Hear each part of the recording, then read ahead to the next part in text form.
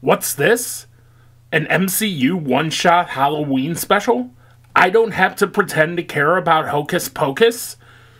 Werewolf by Night is a Disney Plus Halloween special based on the Marvel Comics character of the same name. There has been talk of a Werewolf by Night movie from both Kevin Feige and Avi Arad by Dimension Films since May of 2001, but has been in development hell for decades.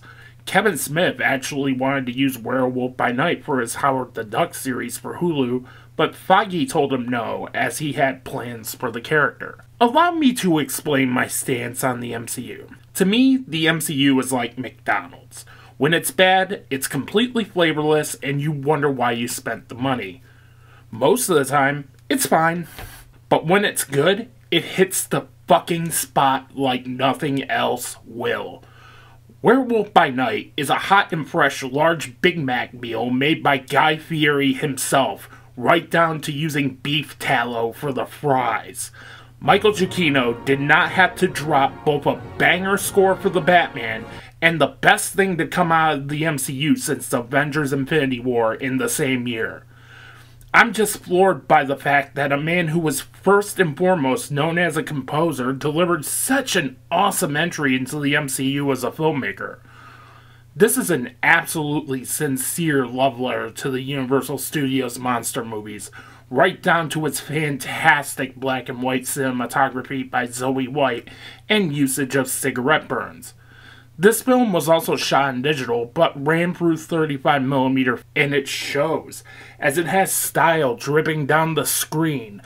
Also, it is so goddamn refreshing to see actual practical effects in an MCU property. Not only does Giacchino direct this, he also composed the score, and he goes hard in that department too. Which goes into the violence of Werewolf by Night.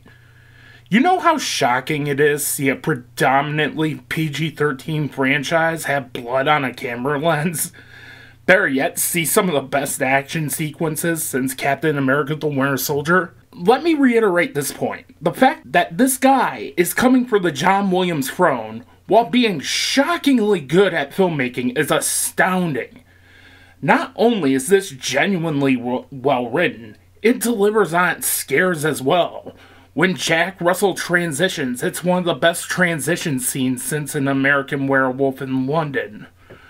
One of my main gripes with the MCU is the studio-mandated humor. In Werewolf by Night, it feels natural to the character. Man-Thing got a huge laugh out of me by being named Ted. It's not this. Are you like a superhero? I'm Daredevil. Well, it is very daring to use ketchup and mustard as your color scheme. Kevin Feige, for the love of Christ, retire that shitty "that's a stupid name" joke format! Gael Garcia Bernal is fantastic as our lead Jack Russell. Yes, that's right, as in the dog breed. Gotta love Silver Age comic names.